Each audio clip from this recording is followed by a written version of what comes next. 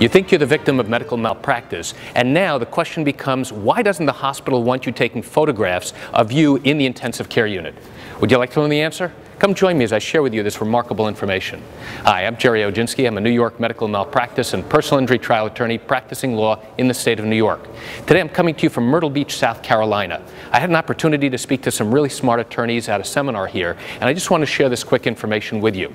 You know, when you're in the hospital, you'll find that if you are taking pictures, people are going to start asking a lot of questions. Why are you taking pictures? Why do you need to take pictures? Why are all these people in here?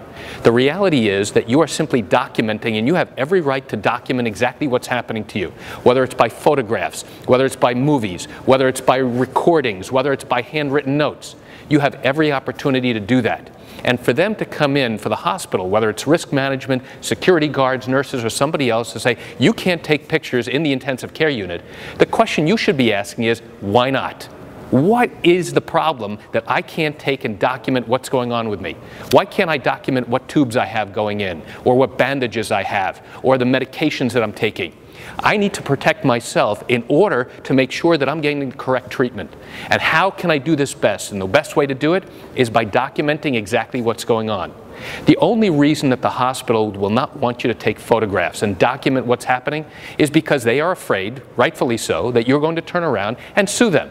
But the reality is, even if you do bring a lawsuit against the hospital, the key question is, why can't you document what's going on with you at that time, in the intensive care unit, or on a floor, or in a particular room? There should be absolutely no reason why the hospital is preventing you from taking photographs of your condition at that moment. In fact, it will likely help you. You know why?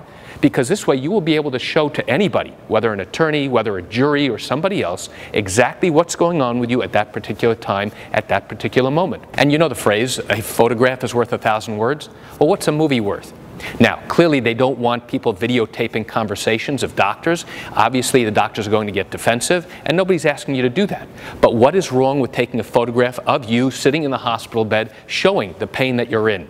What's wrong showing the fact that you now had significant surgery and now have a cast sitting on your leg? But the reality is, you simply have to explain, I need to document exactly what's going on with me right now. My memory may not be good, I don't have family, I don't have anybody to advocate for me on my behalf.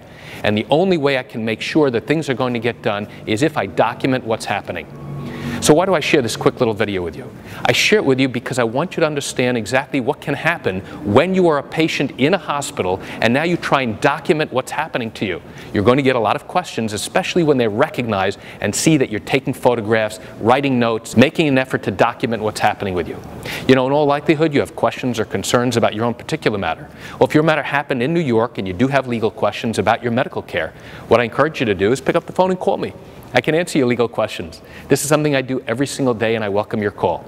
You can reach me at 516-487-8207 or by email at Gerry, G-E-R-R-Y, at oginski-law.com. Well, that's it for today's quick video. I'm Gerry Oginski. Have a wonderful day.